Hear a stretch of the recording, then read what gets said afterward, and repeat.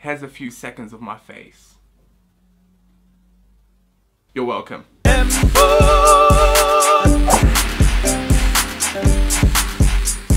Jack Zulu, Koolay Rockstar, and Scru.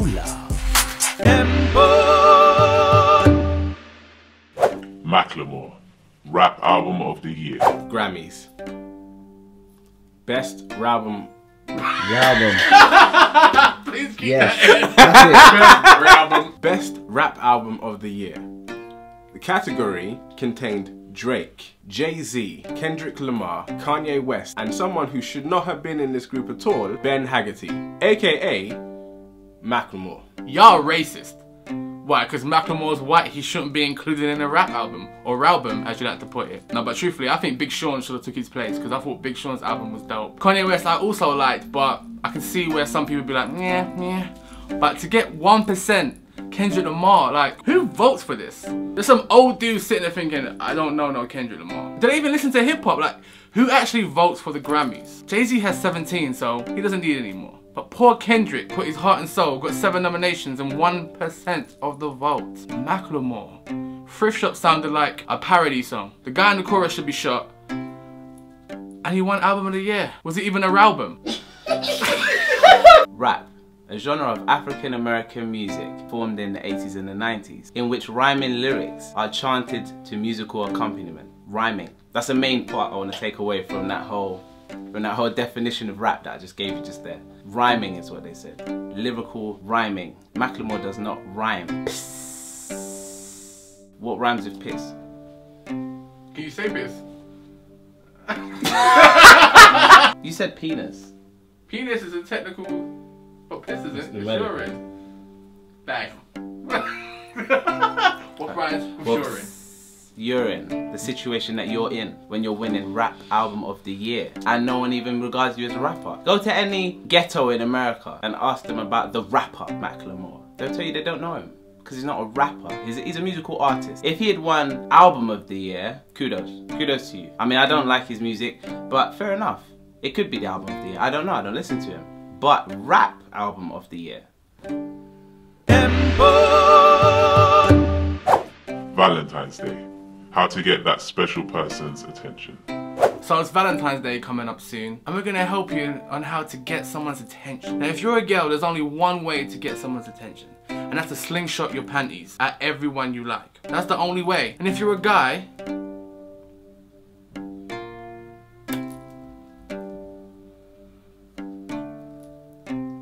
Why are you looking at me? I don't know, I'm trying to get your attention. How would I get their attention? I don't know. I was having this conversation earlier on and I have zero game. That's just the truth of the matter. If I was to try and do that stuff, it would be a horrendous fail. You know what, I just show my chest here. Valentine's Day is fast approaching. You're looking at that special girl or that special guy and you're thinking, man, I just really need to let them know how I feel so that we can get something popping. First thing you need to address is, what's your end goal? Are you trying to become the special person in their life, or do you just want that Valentine's Day loving? Once you know, then your strategy is going to change.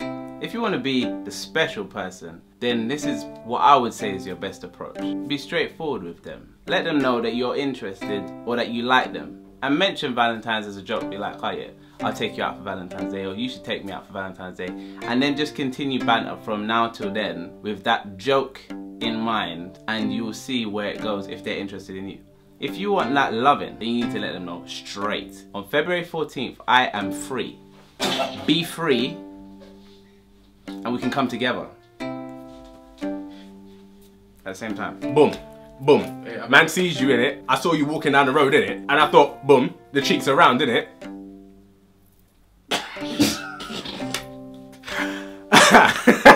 Thought, boom, the cheeks are round. I want to get around, I want to play around. So I thought, you know what? Here's my number. Call me maybe. Hello there, lady. You look beautiful. You look special. Like my special fried rice. I like the Jamaican girl. I want to go to Jamaica with you. You're so special. You're so special, so special, so special. This Valentine's Day, I want to show you how special you are. You are like my rib. My pork rib. All jokes aside, just be honest. What will be will be. She wants your attention, so you ask her some questions. Tell her to listen, though. Just pretend you're listening. Oh, that's really interesting. Oh, what makeup? Oh, that's really cool. Oh, you like those type of shoes? Okay, that's interesting. That's one way. But here's the bona fide way to get a girl's attention. If there's anyone you know that's a jerk, be like them. Because jerks win. Seriously, if you're like, hello. Kinda nervous right now because you're so gorgeous and I just want to tell you. You know what I mean? Like, may we please have sex? Please? Just once? Please? I've seen it on TV and I just want to see what it's like. No.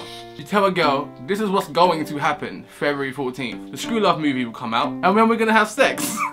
That's two things that's going to happen. So either tell a lie or be a jerk. Don't ask to interrupt, just interrupt it. Just interrupt. Thank you. If you really want to get someone's attention, don't do anything that this guy said. Disregard everything that came out of his mouth. Like I said in the beginning, be you. Just be you. Even if you just want haberdashery, be you. If you really want someone to be... I'm sorry, can I just interrupt? I could be who I am the rest of the year. The fact is, who I am isn't getting what it's supposed to be getting. Lies. Lies. It's okay if you're a multi-millionaire and you're just this super handsome guy. You can be yourself. That's when you can be yourself. Listen, if you got millions now, you look in the mirror and you're actually good looking. Be yourself. If unfortunately you're like me and you look like this, being yourself, you're gonna be by yourself. That's what's gonna happen. If you like yourself that much, you can spend all Valentine's Day by yourself with Angela and Palmer. Do you really want to be with those two? Threesome.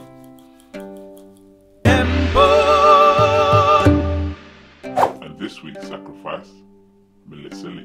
This week we're sacrificing Melissa Lee Williams. Now this name won't mean anything to most of you, but to the poor gentleman involved with the altercation, that name meant hell. So Melissa Lee shows up at her estranged husband's house, who's there with another guy, and she demands of him that he perform cunnilingus on her. He declines. The guy, Danny, I believe his name was, he says, yeah, sure, why not? I'm game. What, you're not gonna get this? I'm gonna get this. Let's go. Now, poor Danny didn't know what he was getting himself into. Because when he goes to go downtown, turns out that it was Funky Town. He became overwhelmed by the horrible vaginal odor emitting from Melissa Williams. And when he then declined, she pulls out a knife and says, somebody is going to eat my, or I'm going to cut your throat. Is this what it's come down to? Melissa Lee Williams, what the bird? Did this woman really show up with a knife? Let's just think about that for 1 second.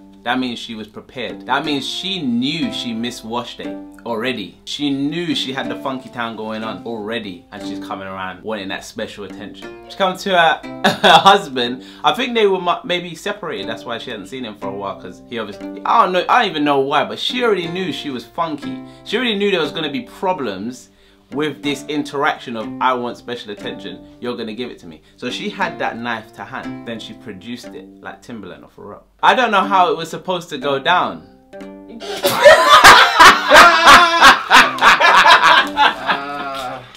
A quick word of advice. Ladies and gentlemen, if you have the intention of getting somebody to go down on you, please take a whiff yourself first. If the smell is unacceptable to you, don't bring other people into it.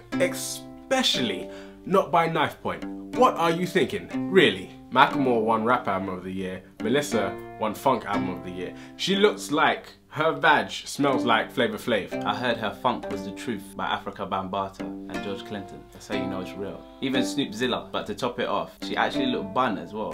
She was not attractive in any sense of the word. She looked haggard. Seriously, she looked horrendous. Haggard is a perfect word. She looked like she'd been shopping in a thrift shop. She looked like she was born in the thrift shop. Her vagina DJs. Funk Master Flex.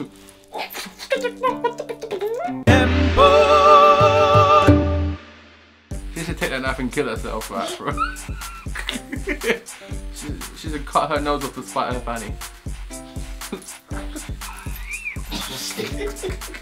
That's how you get someone's attention, though. You show up at the door with a stinky pom pom, boy, and a knife, and say, someone's eating, boy. We're not even going out. You saved your money. We ain't going out for dinner, boy. Valentine's is on me. Oh, allow it. £1 fish, boy. £1 fish.